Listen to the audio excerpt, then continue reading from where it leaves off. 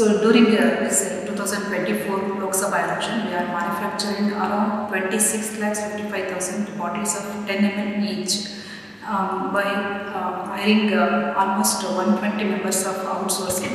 So every day we are manufacturing 80,000 of bottles. So during manufacturing of labeling, we will carry out 3 phases of testing.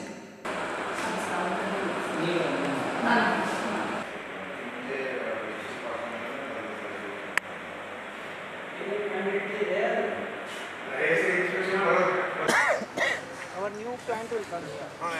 What emulsion? You have a lot of space.